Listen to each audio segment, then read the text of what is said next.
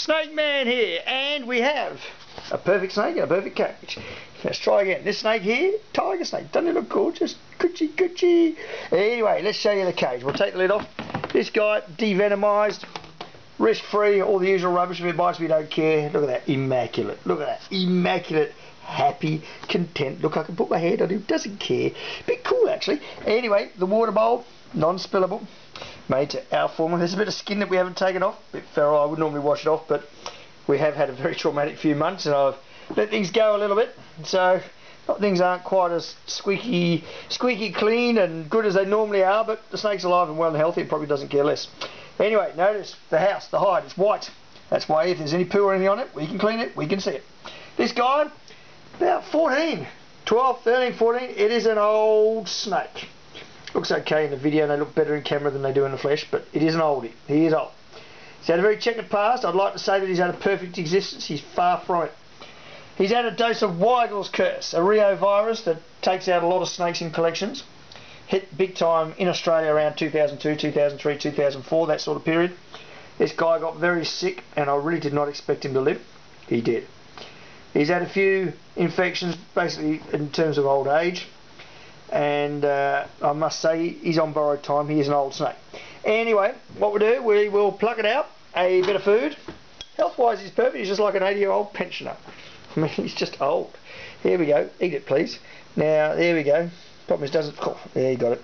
They don't actually speak English, so I'm wasting my time talking to them, but they are lovely. Now, look, tiger snakes are magnificent animals. Just looking there, there's a bit of a mark. Probably an injury caused by the Department of Sustainability in an armed raid they did in August. 3 of our snakes, they broke their backs and killed them, 3 of our tiger snakes, and this one probably copped that as an injury. There's a definite indentation there, and that snake definitely didn't have it beforehand. Anyway, look, they broke backs and bones of a lot of our snakes. This is a wildlife department meant to be looking after our animals, and it is really, really tragic. I mean, our 2 nicest tiger snakes were killed by them, and I have no doubt it was deliberate, because these are the ones that we use most of the times in our shows. Even like a week earlier, we were on television with one of the snakes that they killed, and it is quite insane that these guys can be so hateful and come into your house with guns in an armed raid and come and just kill your snakes that you've raised from birth, and you've had them for 8, 9 years longer in some cases. It is absolutely scandalous. And the worst thing is, because they're the government, you've got no recourse whatsoever. Scandalous indeed. Anyway, look, snake busters are the only people that are safe with reptiles. We take safety seriously. That's why we have the expertise and the time and the effort to make sure that all of our deadly snakes, such as this one, that travel to schools and children's parties and other venues where we do our educational shows, are risk-free. It's not like it's not worth. It's like, look, you can have your big safety barriers and stuff, and we have them by law, but it's like Fukushima nuclear reactor.